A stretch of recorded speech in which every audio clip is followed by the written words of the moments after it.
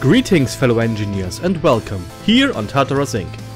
Today I want to quickly show you my newest ship, the TIS Stingray, and what it has in store for you. But first, a few exterior shots.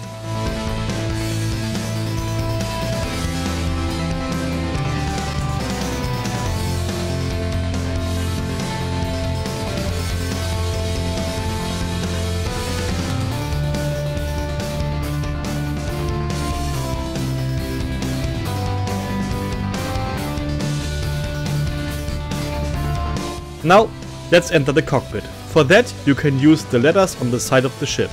The main seat is the front one.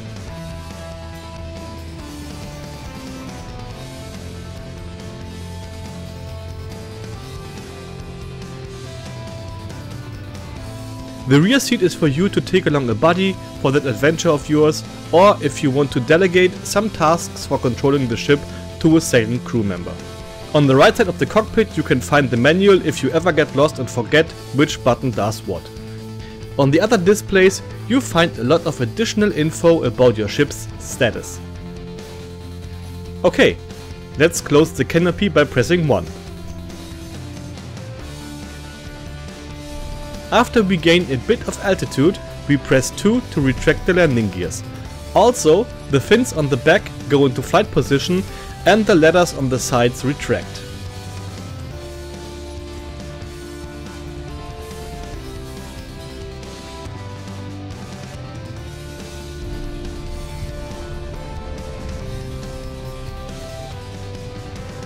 By pressing 3, you switch the cannons into firing position.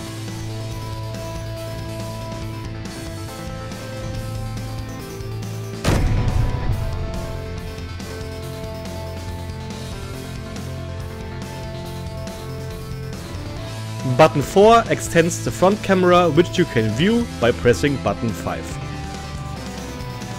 Another feature this ship has in store for you is the rear defense system, which you can activate when being tailgated by an enemy ship and which is designed to act as a distraction, countermeasure or hindrance. On page 2 you will find the weapon systems. And what would a Stingray be without its stinger? For that I mounted a rear-facing railgun and a camera to aim with it.